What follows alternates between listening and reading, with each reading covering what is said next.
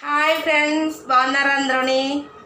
నేను చాలా బాగున్నాను. మీరందరూ బాగున్నారని అనుకుంటున్నాను. లక్ష్మి గొంతున నా ఛానల్కి ఫస్ట్ టైం వచ్చినట్టయితే లైక్ చేయండి, షేర్ చేయండి, సబ్స్క్రైబ్ చేయండి, నన్ను అందరూ ఆదరించండి. ఈరోజు ఏంటంటే అండి, రేపు జూన్ 8 అండి, లాక్డౌన్ ఎత్తేస్తున్నారు అని అన్నారు. మనందరం టీవీలో అది చూస్తున్నాము. మన నరేంద్ర మోడీ గారు మనకి కరోనా రాగానే 3 నెలల క్రితం లాక్డౌన్ చేశారండి. లాక్డౌన్ చేస్తే మనందరం కూడా అందరూ పాలు పంచుకొని చాలా క్రమశిక్షణతో మనం మెలిగామండి. మనం అందరం కూడా చాలా జాగ్రత్తగా ఉన్నాము కరోనా కోసం. అయినా అంత జాగ్రత్తగా ఉన్నా కానీ 3 లక్షల పైసలకే కరోనా కేసులు వచ్చినాయండి. మనందరికీ తెలిసిన విషయమే. పేదవాళ్ళు చాలా ఇబ్బంది పడ్డారండి.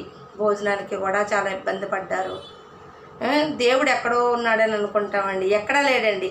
మనందరం మనసుల్లోనే ఉన్నాడండి. ఆ పేదవాడు ఆకలితో ఉన్నప్పుడు ఈ మనిషే వెళ్ళి ఆ ఆకలి తీర్చాడండి. అప్పుడు ఆ మనిషి దేవుడే కదండి.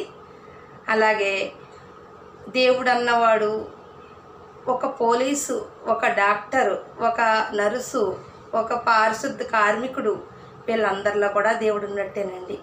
వాళ్ళు కూడా కరోనా కేసులతోని మృత్యుతో పోరాడే వాళ్ళందరినీ కూడా వాళ్ళ ప్రాణాలు వాళ్ళకి అడ్డేసి కాపాడారండి.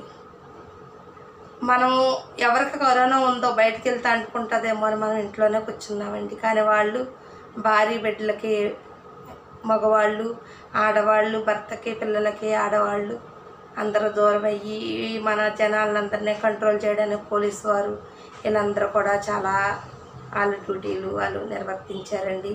మనందరికీ తెలిసిన విషయం ఇదంతా. ఇప్పుడు మనం మాట్లాడుకోవాల్సిన విషయం ఏంటంటే అండి, ఇప్పుడు అండి కేసులు ఎక్కువైపోతాయని మనందరికీ తెలుసు. కేసులు ఎక్కువ అవుతాయండి. ఎందుకంటే ఇప్పటికీ కరోనా మనల్ని బాధిస్తూనే ఉంది. దాంతోనే మనం సహజీవనం చేస్తున్నాము. ప్రపంచ దేశాలనే వణికిస్తుందండి అది.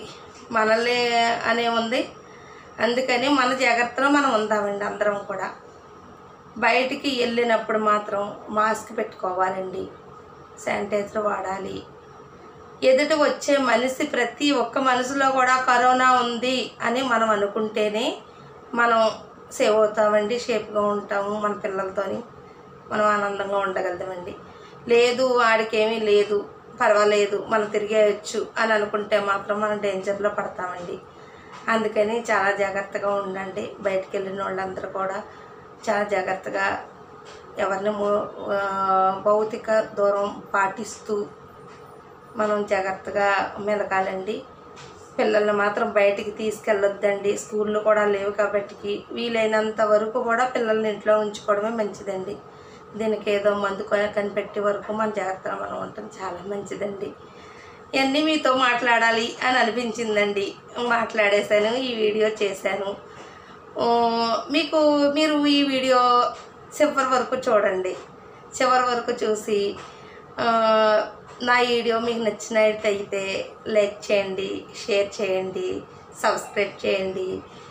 ఇప్పుడు కొత్తగా పిల్లలు వచ్చారండి.